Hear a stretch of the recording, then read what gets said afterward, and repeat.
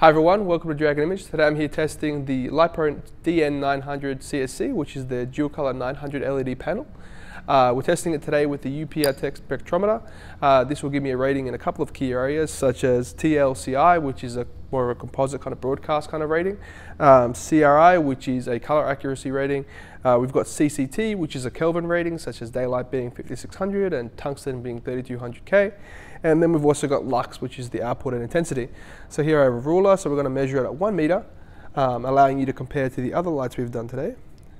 Just press that there, take a reading. And there we have it. The DN900 dual color LED is ideal for anybody needing a bit of punch with the ability to actually transition from daylight to tungsten.